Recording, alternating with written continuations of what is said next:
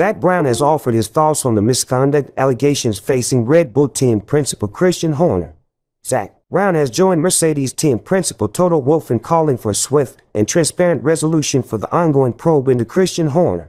The Red Bull boss is currently under investigation following allegations of misconduct from an unnamed team employee. News of Horner's investigation became public knowledge earlier in February, but the decision was made by the Red Bull hierarchy not to suspend him from his duties, with the 50-year-old appearing at the RB20 car launch event as well as in the garage during preseason testing in Bahrain.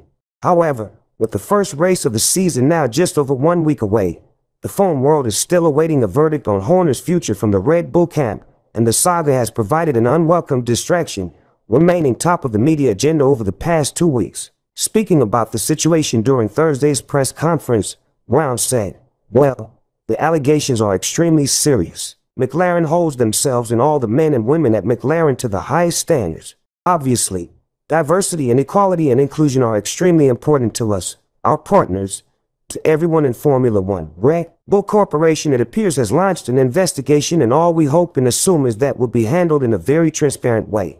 As FIA and Formula One has said, they need to handle it swiftly, because I don't believe these are the type of headlines that Formula One wants or needs at this time. I just think it's important that it's handled in a transparent way in which there is no doubt whatsoever that it has been handled appropriately, and whatever the conclusion is, that conclusion is handled in an appropriate, transparent manner." These comments echo the sentiment of Mercedes boss Wolff, who touched on the allegations facing Horner during Wednesday's conference, stating the need for transparency throughout the process.